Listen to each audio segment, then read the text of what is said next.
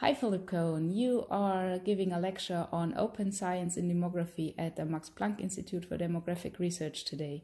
Why do you think demographers need to be and work open science?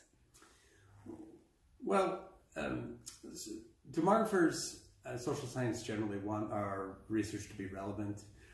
We want it to be accessible.